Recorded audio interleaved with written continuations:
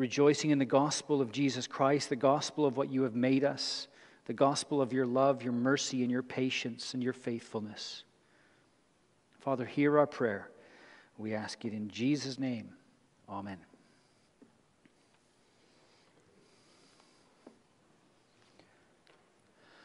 So this morning we're going to continue on in our Samuel series. We've been working our way through 1 Samuel. We now come to chapter 4. And I'd like to read that with you right now. So in 1 Samuel 2 and 3, we've been introduced to Samuel. It's largely been about Samuel. And in chapter 3, the Lord begins to reveal himself, bring his word to Samuel, so that Samuel can be this means of bringing the word to Israel. And now we're going to read chapter 4. Samuel is largely absent from this chapter, but it is a very significant chapter in the history of God's people. So let's read 1 Samuel 4. We'll begin at verse 1. And the word of Samuel came to all Israel. Now Israel went out to battle against the Philistines. They encamped at Ebenezer, and the Philistines encamped at Aphek. The Philistines drew up in line against Israel, and when the battle spread, Israel was defeated before the Philistines, who killed about 4,000 men on the field of battle. And when the people came to the camp, the elders of Israel said, "Why has the Lord defeated us today before the Philistines? Let us bring the ark of the covenant of the Lord here from Shiloh, that it may come among us and save us from the power of our enemies." So the people sent to Shiloh and brought from there the ark of the covenant of the Lord of hosts, who is enthroned on the cherubim. And the two sons of Eli, Hophni and Phinehas, were there with the ark of the covenant of God. As soon as the ark of the covenant of the Lord came into the camp, all Israel gave a mighty shout, so that the earth resounded. And when the Philistines heard the noise of the shouting, they said, "What does this great shouting in the camp of the Hebrews mean?" And when they learned that the ark of the Lord had come to the camp, the Philistines were afraid, for they said, "A god has come into the camp." And they said, "Woe to us, for nothing like this has happened before. Woe to us, who can deliver us from the power of these mighty gods? These are the gods who struck the Egyptians with every sort of plague in the wilderness. Take courage and be men, O Philistines, lest you become slaves to the Hebrews, as they have been to you. Be men and fight." So the Philistines fought, and Israel was defeated, and they fled, every man to his home. And there was a very great slaughter, for 30,000 foot soldiers of Israel fell. And the ark of God was captured, and the two sons of Eli, Hophni and Phinehas, died. A man of Benjamin ran from the battle line and came to Shiloh the same day, with his clothes torn and with dirt on his head. When he arrived, Eli was sitting on his seat by the road watching, for his heart trembled for the ark of God. And when the man came into the city and told the news, all the city cried out. When Eli heard the sound of the outcry, he said, "What is this uproar?" Then the man hurried and came and told Eli. Now Eli was 98 years old, and his eyes were set so that he could not see. And the man said to Eli, "I am he who has come from the battle. I fled from the battle today." And he said, "How did it go, my son?" He who brought the news answered and said, "Israel has fled before the Philistines, and there has also been a great defeat among the people. Your two sons also, Hophni and Phinehas, are dead, and the ark of God has been captured." As soon as he mentioned the ark of God, Eli fell over backward from his seat by the side of the gate, and his neck was broken, and he died. For the man was old and heavy. He had judged Israel 40 years. Now his daughter-in-law, the wife of Phinehas, was pregnant, about to give birth. And when she heard the news that the ark of God was captured, and that her father-in-law and her husband were dead, she bowed and gave birth, for her pains came upon her. And about the time of her death, the women attending her said to her, "Do not be afraid, for you have borne a son." But she did not answer or pay attention. And she named the child Ichabod, saying, "The glory has departed from Israel, because the ark of God had been captured, and because of her father-in-law and her husband." And she said, "The glory has departed from Israel, for the ark of God has been captured." This is God's word. Brothers and sisters, beloved in Christ, the immense significance of the events in 1 Samuel 4 is hard to overstate. You look at what happens. Israel is defeated. The ark of the Lord is captured. The high priest, who was also the judge of Israel, the leader of Israel, and his two sons, who were serving as priests, are dead. And then there is a child born as an orphan. It is personally, nationally, religiously, or spiritually speaking, all of it a disaster. It's one of the saddest stories that you can read in Scripture. And the words of Phinehas' wife, the mother of Ichabod, express it all. The glory has departed. Israel is undone. And so this morning we're going to look at that. We're going to look at this account in the history of Israel and the history of God's people and see that the glory has departed from Israel. And as we look at that, we're going to see three things that are connected to this glory departing. The first is ignorant worship. And the second is just judgment. And finally, we're going to look at this informed sorrow that is there. So ignorant worship, as the glory departs from Israel, we see ignorance. Now, typically you have two types of ignorance. You can say, "Well, he's ignorant." Now, that can mean he doesn't know everything that he needs to know about the topic. It's simply a description of their lack of knowledge. But you can also say he is ignorant, and you can say he's offensive. He's hurtful. He's just an ignorant guy. Now, in this passage, in this account, what we're going to see is that there is ignorant worship in both senses of the word.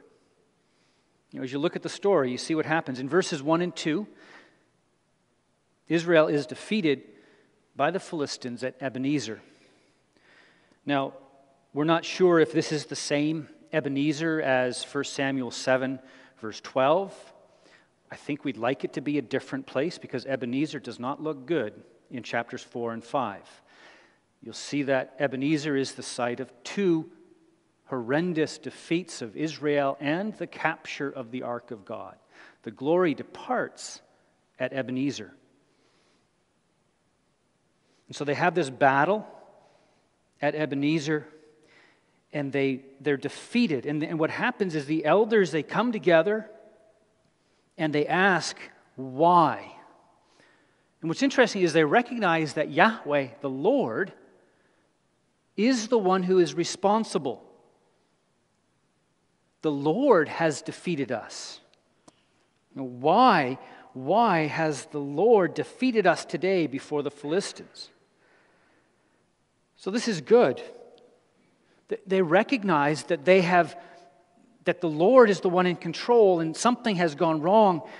It's reminiscent of Ai. If you can remember Joshua 7 and 8, after the fall of Jericho, they go to Ai, but Achan has sinned And the Lord is upset with Israel, and they're defeated by this little town, and they come together and say, what has gone wrong? And they speak to the Lord. The Lord tells them what's happened and what they need to do.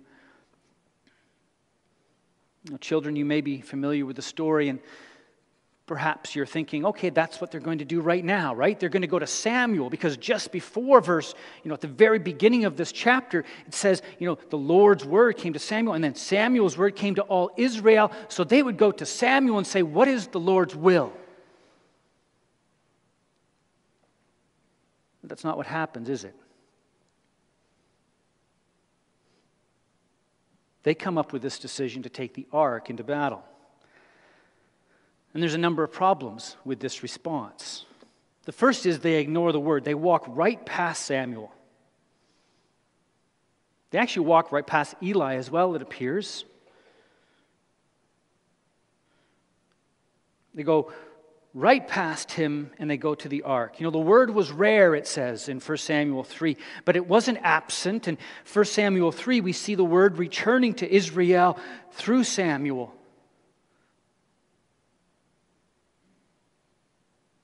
But they ignore it. They ignore the word.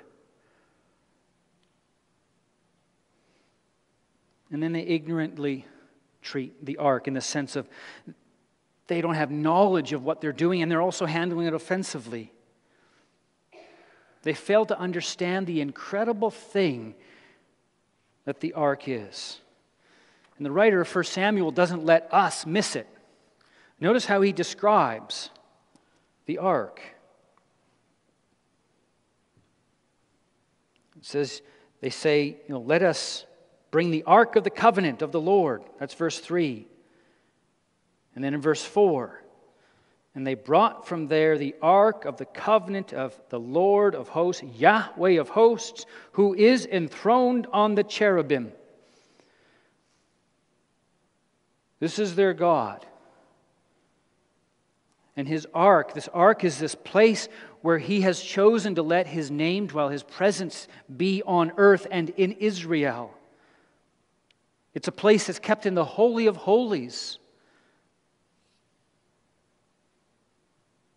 God's presence was focused there on earth.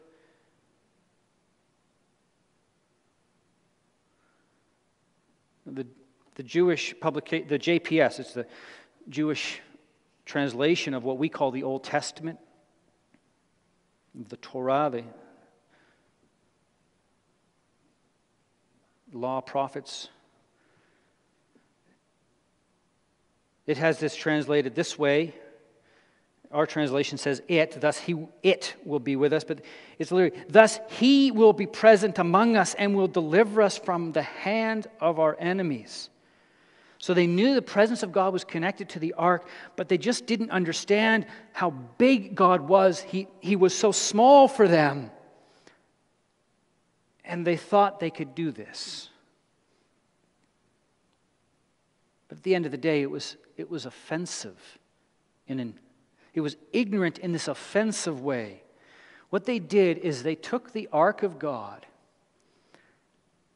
and they abused Yahweh, the Lord, and worship of him.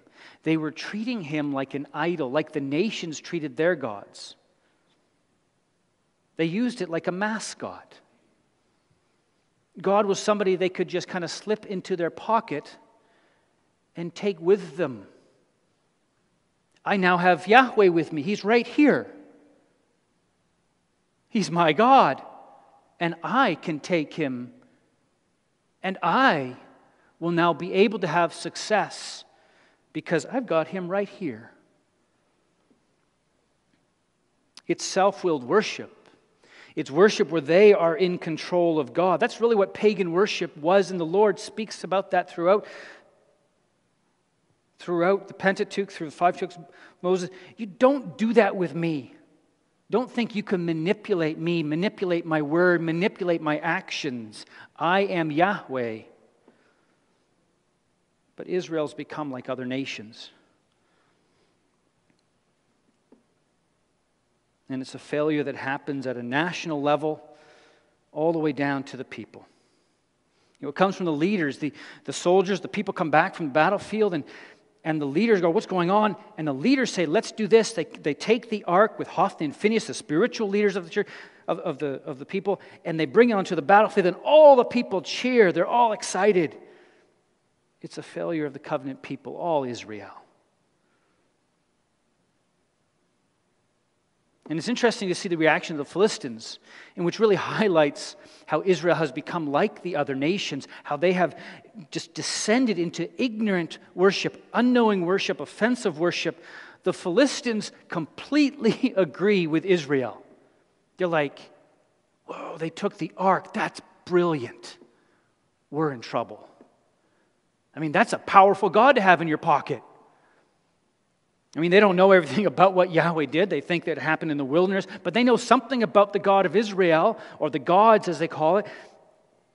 They know that they were, 400 years ago, 500 years ago, they knew what happened.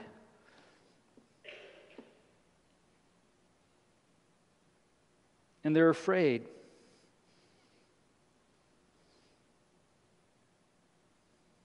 And what we see is that the ignorance that Israel displays here, what happens in 1 Samuel 4, is an ignorance that simply repeats itself throughout the history of God's people.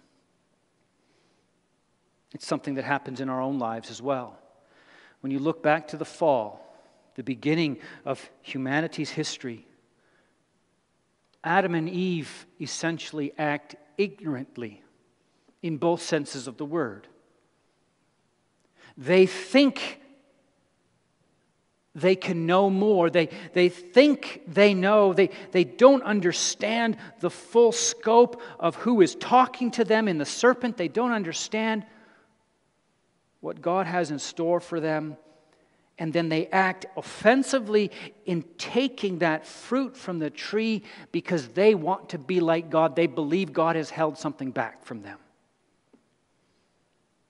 They had this incredible glory, God with them, living in the garden, God walking with them in the garden. Perfect fellowship. They had that glory, kings and queens of creation. And in their ignorant worship, their ignorance in terms of what they knew about God and how they treated Him, they lost that glory. And the glory departed from them. It's important for us to understand that in 1 Samuel 5, the glory had really already departed from Israel. And that glory departing from Israel is evidenced in their ignorant worship. They had left first. They had abused and ignored God. They had spurned His glory. They had lived like the other nations. The glory is going to depart in the sense that the ark leaves, but Israel had already left God.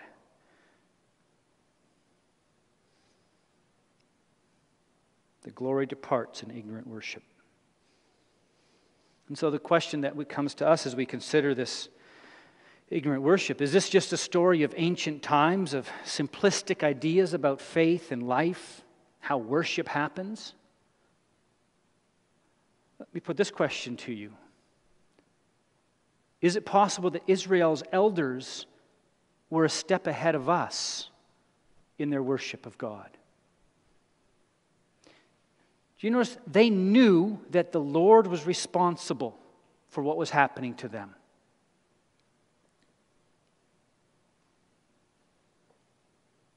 But do we actually even start there? When things are happening in life, when things are going on in your family, when they're going on in your church, when they're going on in your community, your nation, your whatever it is that you're involved with, and you're trying to figure out a way forward, do you actually begin with, why has God done this to me? God is in control of all things. Where is God in this? And do I come to Him? Now, they messed up in not coming to Him, but do we even think to go to Him? Is God the God of all of our life? It's one of the ironies of the Christian faith, and what it's done is it's spread all over the world. Christianity has replaced paganism in many places. And what happened is Jesus has replaced the high gods, but the gods of the spirit world, the gods that kind of control, your work, you're driving to work, you're traveling on the road, all these little gods, all these little minor deities, those ones are washed out of the way. And so God is only a God of the big things and not of everything in life. Christianity has become a paganizing force in the world because it removes the involvement of God in all of life. So in a sense, Israel was ahead of us in our Western world. It recognized that God was involved. Now it treated him ignorantly. It did horrible things. But let us not feel elitist or somehow more advanced than they. The fact of the matter is that the glory departs from us in the same way it departs from them. We feel God is distant from us, but we have become distant from Him first. Something we need to recognize as church is we're the people of God, the Spirit-filled church. We've been given the Word of God to guide us. That God has come near to us in Jesus Christ, His Son, come near to us by His Spirit, come near to us in speaking through His Word. That's the wonder of God with us. That's the means of grace. Israel in 1 Samuel 4 just botched it horribly by not making use of the means of grace, by misusing the means of grace. So the call comes to you as you read this passage, as you see this ignorant worship, make use of the means of grace. Don't walk by the word like the elders walked by Samuel. Go to Him and know Him and worship Him rightly. Don't be ignorant of who He is. Our glory, our worth is wrapped up in the Lord, in Jesus Christ.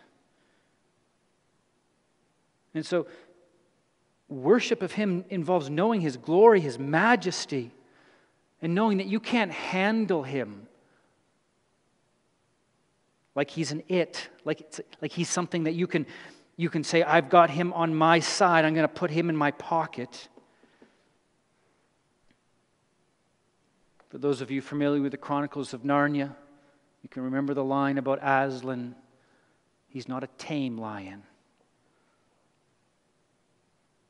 Don't think that God has been domesticated for you. Know His glory and His majesty. And then follow Him.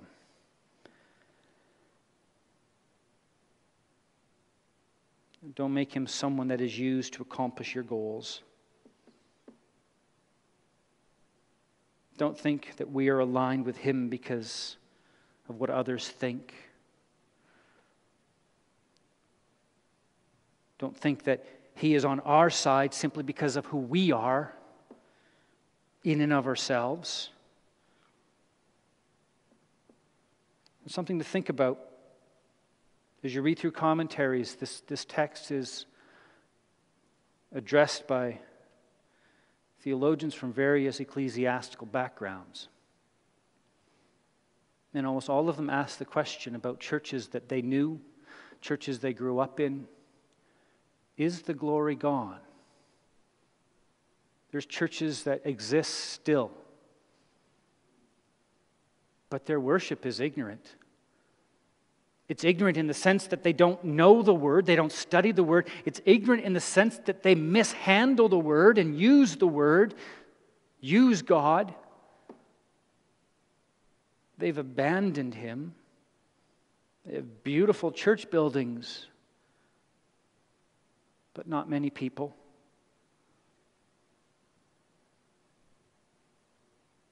That's a warning to all of us. We don't just get to look at other churches and go, see, look what happened there. The danger for us is that we become complacent, we become ignorant in understanding who God is, what He has done in Jesus Christ, ignorant of the gospel. And then we begin to handle God as somebody who serves us. And then it may happen, as one commentator put it, that we wake up one day and we realize the glory has departed. We're just a bunch of people who thought they had God. That's what happened to Israel. And they found out that they didn't have Him like they thought they did. And so we're going to look at that just judgment. And so Israel goes into the next battle with the ark. And they suffer another staggering defeat. And it's at the same place. When you look at 5 verse 1, the Philistines, they take the ark from Ebenezer. The camp's there at Ebenezer, and the ark goes there. The cheer happens there. There's all this excitement. The Philistines are all worried about it. They fight extra hard. And Israel is defeated even worse than it was before. 30,000 dead. Hophni and Phinehas dead. The ark of the Lord of hosts captured, taken by the enemy. It's important to see this is not about Yahweh being defeated. It's about Yahweh's judgment. We see that as you look at how the writer, likely Samuel, writes this part.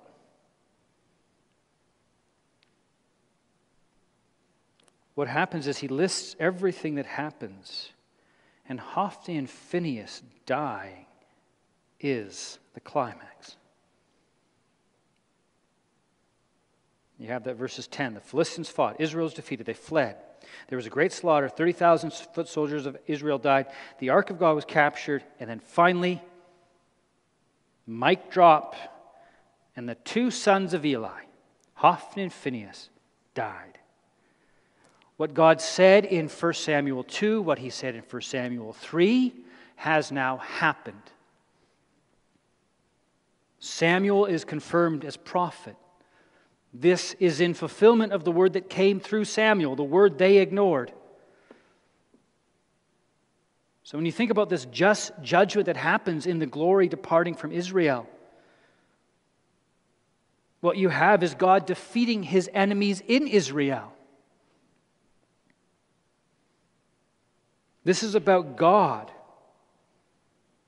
departing from His people because they ignored and abused what He had given them. And what He's doing is He's taking the old order, Eli's line. And as He promised in 1 Samuel 2, as He says in 1 Samuel 3, your house will be devastated. And God's going to make a new start. He's bringing to an end the corrupt priestly line. He's ending Eli's judgeship. And something to think about with the leadership of Israel. They had fattened themselves off of Israel, off of Yahweh. You notice that Eli is described as being a very fat man. You notice he's always sitting, by the way. He's never actually doing much. But he clearly was complicit in all the food that his sons were taking. He was enriching himself off of Yahweh as well. The corrupt worship was going to come to an end. And God was going to make that happen. As Hannah in her prayer at the end of 1 Samuel 1 and beginning of 1 Samuel 2, there is this reversal happening in Israel. And God's doing it now. The ears of people are going to tingle, ring from what He's doing. But what must strike us here is something that was unexpected. What was unexpected is that God brings about this judgment, and it touches Him. Do you see that? It's not just that Israel is justly judged in the death of Hophni and Phinehas, the defeat. The ark of Yahweh is taken. The Lord's footstool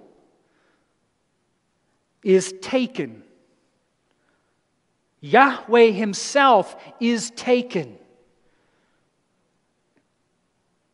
We receive here a glimpse, a hint of how God will work his salvation in Jesus Christ. God's presence doesn't leave the ark. This is not the end of the ark, not the end of Yahweh. No, he enters the enemy camp. He goes outside the gates of Israel and is taken by the Philistines.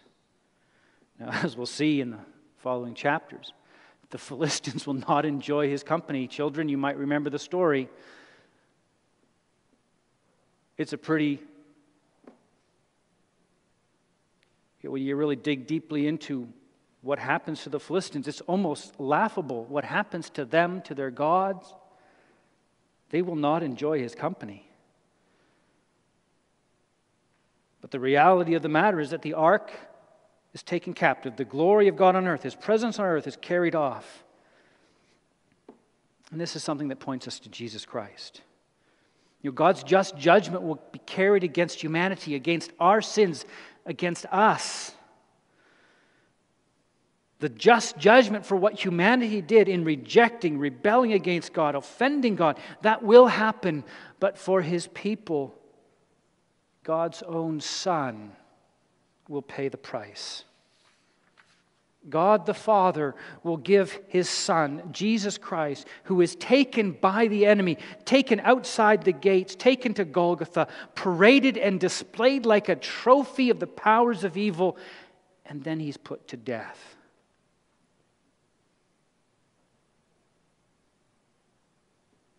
Jesus is God with us. It is the glory of God. Exact representation of his being. Hebrews 1:1-3. And he stands in our place for sin. And God's just judgment is executed on humanity, but it's focused on him. God himself is touched. Jesus dies. But death cannot hold him. The grave will receive, like the Philistines received the ark, they will receive a guest they did not want, and he will be victorious. The enemy's victory will mean their defeat. And even here, already in 1 Samuel 4, not all is lost. God is still at work. He is going to make his name great by what happens while the ark is in Philistia. We may have abandoned him. Israel may have abandoned him, but that doesn't mean that he abandons us as we deserve, even in the just judgment. He takes the burden on himself. He pays the price and he brings us back. That's the gospel. And that's what's going on here in 1 Samuel 4. And then finally we see just this informed sorrow that happens as the glory departs Israel. Because the significance of the ark being taken is not lost on the people. The people know what has happened. God has left them. Yahweh has left them. It's an identity crisis. The exile, which will happen approximately 500 years after this, will be a similar experience for the people of God. Their world is turned upside down. God is not with us. We took him for granted. We thought he was ours to handle, ours to use. And we abused him, and he left. And it's evidenced by the sorrow. We see that they know it by the sorrow they express. And the sorrow is largely centered on the capture of the ark. You have the man from Benjamin coming from the battle line. He's bringing the news. He brings it to the city. The city's in uproar. He brings it to Eli. Phinehas' wife hears about it. But it's the death of God, so to speak. Not the death of the 30,000, not the death of Hophni and Phinehas. It's the exile of God that cuts the deepest. You see that in Eli. In this account, he shows complicity. He was just sitting there. They had to walk past Samuel, but they had to walk past him to get the ark. Yeah, he's worried about it, but he's the high priest. He trembles for it. He knows it was wrong. He knows it's unwise. He fears for the ark. And when he hears the news about his sons, he doesn't fall over and die. No, when he hears about the ark, it's a shock that he was not expecting. This is now what Yahweh has done. And he dies. And then we especially see it, and it's an interesting detail for the writer of 1 Samuel to include. Do you ever think about that? The woman is not named. She's simply identified as the wife of Phinehas. But she provides the commentary. She hears about her father-in-law. She hears about her husband. But it's the ark being captured that is emphatically for her the most important and dominant detail of the story. And it's said twice. She hears about, verse 19, she heard the news that the ark of God was captured, and her father-in-law and her husband were dead. So you have the ark there. Then she says in verse 21, she named the child Ichabod, saying, the glory has departed from Israel because the ark of God has been captured, and because of her father-in-law and her husband. And then again, third time, and she said, the glory has departed from Israel, for the ark of God has been captured. And she dies in childbirth. And she gives this name to her son, Ichabod. Literally, it can be translated as the glory has departed, or where is glory? The glory has been, it literally says, exiled from Israel. But it's an informed sorrow. The glory departs, but it's an informed sorrow. God is still working on His people.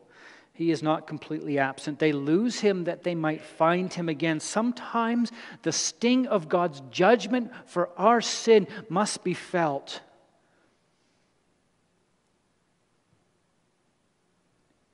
When you're stuck in sin,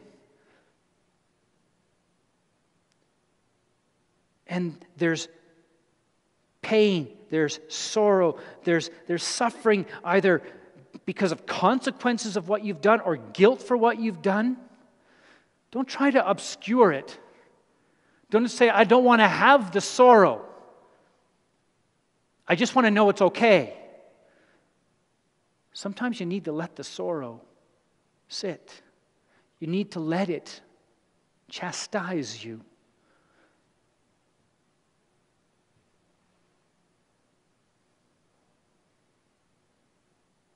The Canons of Dort, one of our confessions as church, chapter 5, article 5 says this. It's in the context of saints, those who are elect, those who belong to God, falling into serious sins. And it says there, they greatly offend God, incur the guilt of death, grieve the Holy Spirit, severely wound their consciences, and sometimes for a while lose the sense of God's favor until they return to the right way with sincere repentance, and God's fatherly face shines upon them again. Sometimes we sin, but God in the just judgment, God in His actions in our hearts, spurs repentance and return. That knowing that things are not right is a sign of God's grace. A sign of complete abandonment by God would be that you would not care. It's a great line. I've used it before. It's a line from David Powlison. Give thanks to God that you struggle with sin. because you struggle with it. You don't want it to be there. That's the wonder of the gospel. God works in us by His Spirit an awareness of our sin and misery. He drives us to the cross, to Jesus Christ. We have this knowledge that things are not right, that there's a problem in our relationship with God, that something needs to be addressed, and we grieve. We know we need a Savior. We know that we can't do it. At the end of 1 Samuel 4, Israel is sitting there in mourning, wondering, what have we done? What can be done? Just like the people beat their chest after Jesus died. Something was wrong. They were still ignorant. They still didn't know. They were still living with God's just judgment, but something was happening in their informed sorrow. Something is wrong, and we long for it to be right. And that longing is there at the end of 1 Samuel 4. That child is born, Ichabod.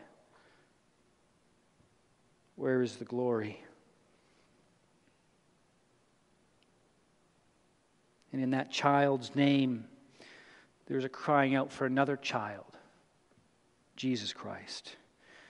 A child who will mean that the glory is here.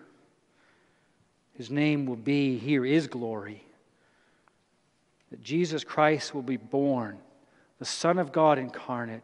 He will become a man who will die on a cross and cry out as he is actually and completely abandoned by God. He will cry out, my God, why have you forsaken me?"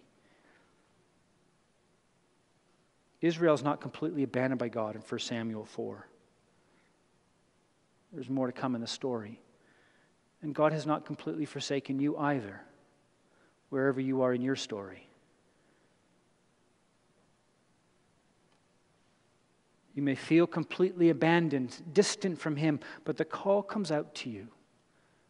Don't ignore the word. Make use of the means of grace.